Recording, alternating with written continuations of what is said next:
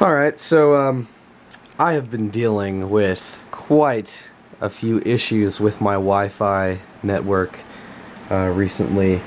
Basically, here's the story. I have Comcast Xfinity. We just switched, I don't know, a couple of weeks ago. And yeah, it was working alright, but I had this Aris router that they gave us. It's out there. I'll go ahead and show you guys. Anyway, I have this Aris router that was out there, and we were using, and you know, those things are kind of shit. So I figured, well, hey, it's a good idea. Why don't I buy new networking equipment? So I'm actually gonna go out here, guys, and show you what's the dealio. So behind here, well, actually, let me go get a flashlight. 1 second.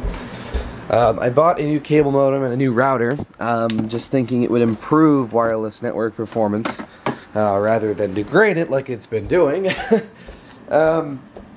Yeah, so I have this little Netgear cable modem there. I don't know if I can show you guys. It's right under there. And yeah, that's what's providing our internet from the coaxial cable. And then I have this Asus, I forgot the model number. I think it's the RTN65R or something. So there it is. There's the router. My camera's not wanting to focus, but that's it. This is a dual band router. I have the 5 GHz band disabled. I'm actually doing a lot of testing currently with this wireless network, so yeah, I have the 5 GHz band disabled right now, but there is the router. It has 2 USB ports on the back, so if I wanted to hook up a network drive, I could do that. But yeah, there it is. So that is the main network setup behind, you know, our lovely TV here. But all the way back here in my room, I've been having wireless connectivity issues because out there it works fine because my mom's computer is right over there in the living room. But over here, you know, I don't know what it is because my computer is right there and it's got a straight shot to the router, but I don't understand why I've been getting so many issues lately. Basically, the internet has just been cutting out every few minutes consecutively for a while now. So, I've tried many different solutions. I have my, excuse the wires, but I have my Dell Adamo here, and I've been using that out there. What I did was I took an Ethernet cable, I hooked it straight up to the back of the router, sat out there and used the internet for about 30 minutes, and it was working perfectly fine. There was no issues. Ethernet works great.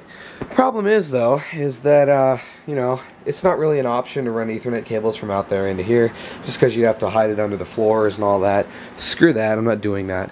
So, yeah, I got the next best thing. As you can see back here, it is the little router that could. This is probably the most famous router ever. This is the Linksys WRT54G, and I have mine set up as a wireless repeater bridge.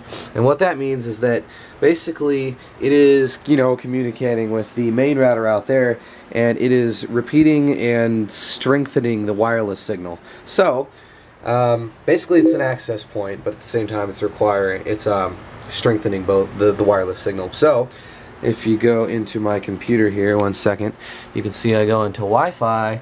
The portal is my SSID. There is the router out there, and then here is the portal extended, which is this one. So I'm connected to that. And so far it's been working pretty good. I haven't had any issues so far, mainly because the router is like 6 inches from the computer. But yeah, it's been working fine. And if I go with my Moto G here, 1 second, and I open Wi-Fi Analyzer, you can see that there is the extended network, there is my main network, and you can see the extended network is boosting the signal quite a bit. So the combined signal from both of those networks is giving me reliable wireless connectivity. Because you can see that, you know, the signal strength for the regular network isn't quite as good. So I'm connected to this one back here, and it's been a lot more reliable.